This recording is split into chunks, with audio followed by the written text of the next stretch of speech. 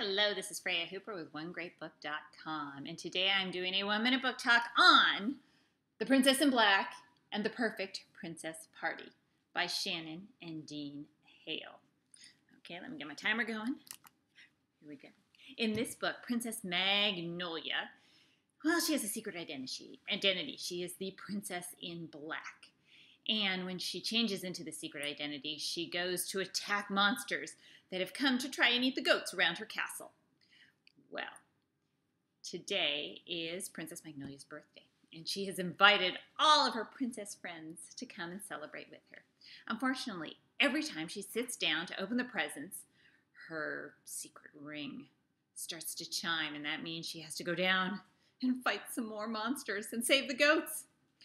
Well, she's afraid that perhaps her secret identity might be given away because she has to leave the party so often. Does it? Well, you'll just have to read the book to find out.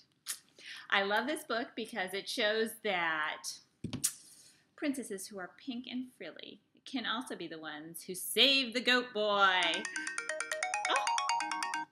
This is a wonderful early reader. I just want to share some of the illustrations with you because they're absolutely charming.